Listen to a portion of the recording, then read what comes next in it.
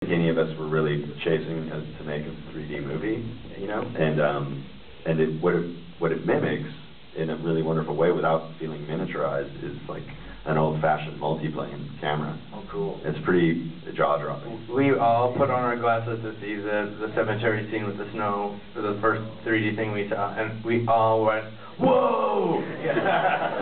Oh, and we've seen a lot of yeah. We're professional. This We wasn't knew our what first we were 3D gonna do. movie ever. We've seen a lot of it, but it was crazy. Okay, who has another question? Lady right there.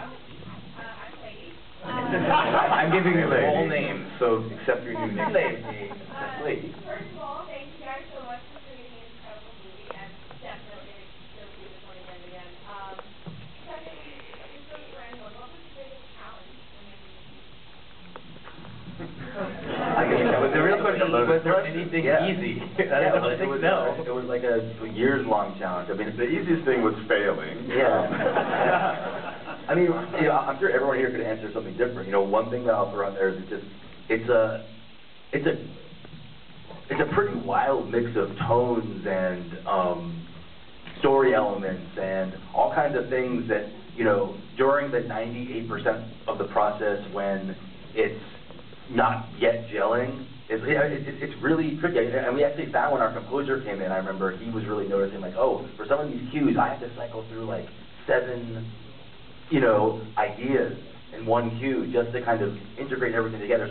So that was really challenging for years to just sort of balance all these things and figure out where this movie wanted to live, you know, especially when you're dealing with comedy too, where, like, you know, comedy can be really amazing and can energize the audience, and, you know, but comedy has many weird gradations, and, you know, the wrong kind of joke in the wrong moment can really throw off the movie for like 5 minutes afterwards, all that kind of stuff. So that was, a lot of the work was just trying to find whatever the weird specific tone that it lives in. You know, it took a long time to get there. I think also, throw this one in really quick, like 3 years ago, 3.5 years ago, convincing a studio that they should tell like a father-son story. That seems strange, but it's true. Like there's such a push to be different, and that's such an old-fashioned sort of relationship story.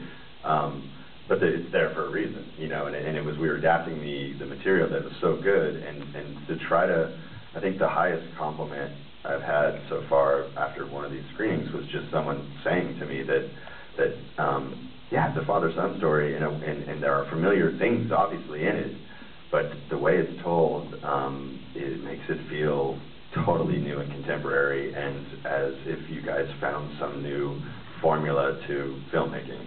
You know, And okay. I also want to give a shout out to Sony for letting us make a movie that looks like this. Indeed. Because Yeah. it wasn't easy, and they were super nervous, but to their credit, they let us do this, and they supported us the whole way. So, And you know, as far as challenges, I mean, our biggest dream, our biggest goal, I think, was to keep this Miles' story, and finding a way for that to happen with, you know, multiple dimensions and Peter Parker and all the characters and all the concepts we wanted to introduce.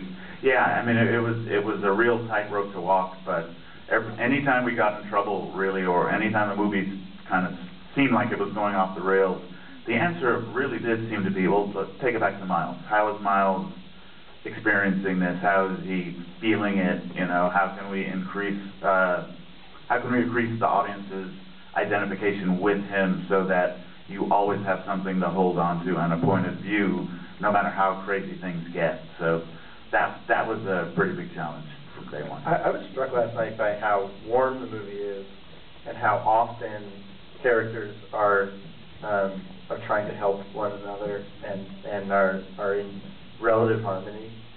And how that asks the movie then to do emotionally sophisticated things, which is like, I love my son, but I don't know how to help him, and I love my dad, but he's messing up right now, and it's bothering me, you know. And then that forces Miles' dad to like check with him and make sure that he still loves him. You know, those nuances like are and they're real, and we all recognize them, but they're hard to dramatize. And I'm so impressed by, and I can say this because I had nothing to do with it, is the sophistication of the animated performances. Yes.